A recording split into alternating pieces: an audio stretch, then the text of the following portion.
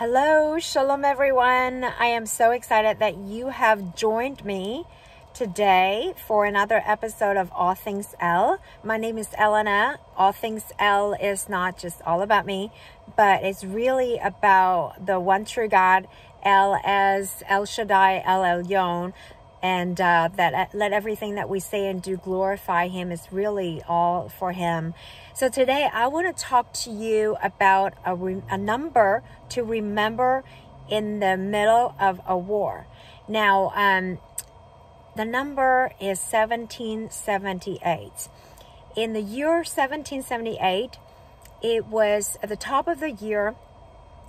It was during the Revolutionary War in this country, and the Continental Army was badly beaten and defeated. And George Washington, as the leader of the American troops, retreated in a place called Valley Forge. And they went through a very, very brutal winter, a horrific supply crisis. About 2,000 soldiers died, and it was a horrible time. I can't imagine the situation that they just wanted to give up, and they didn't.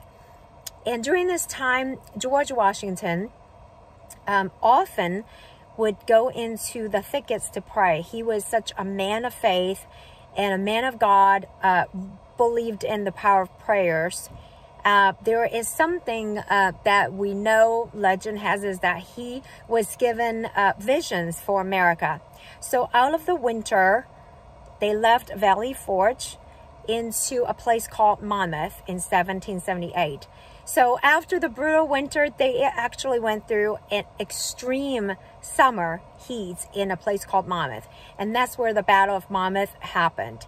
Now, why this battle was important and significant, it was because of this battle that the British troops finally took George Washington and the American troops seriously, because they won. The American troops triumphed over the British troops. And it was for this battle, for the victory of this battle, that George Washington was recognized as the father of our country for the very first time.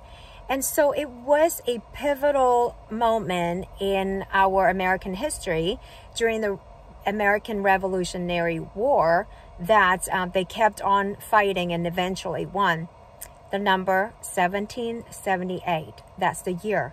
Now, 1778 also, I have found coincidentally, again, there is no coincidence because God is in it. Jeremiah, the book of Jeremiah, chapter 17, verses 7 through 8. So 1778, I'm going to paraphrase this. Blessed is the man, the one who trusts in the Lord and whose hope is in the Lord.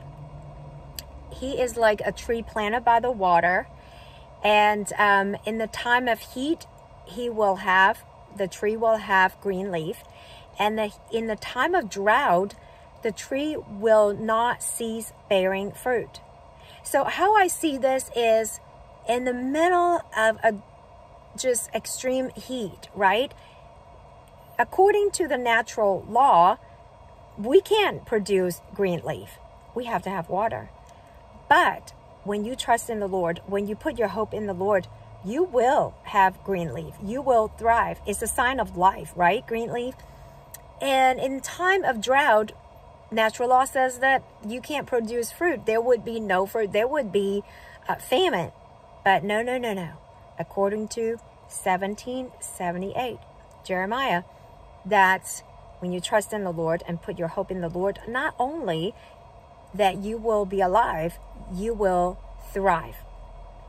You will bear fruit. You will not stop bearing fruit. And it is a sign of prosperity. It is a sign of thriving when you're bearing fruit.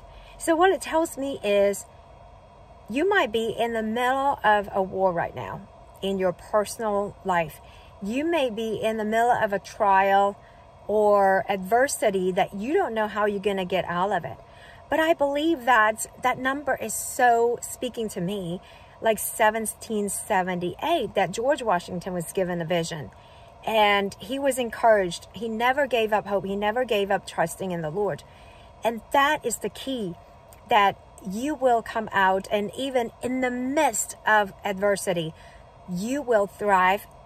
Everyone around you will be in awe of how you are still producing green leaf and bearing fruit. And so we feel like we're in the middle of a war in our world, in our nation, and some of us may be in our personal life. But remember a number to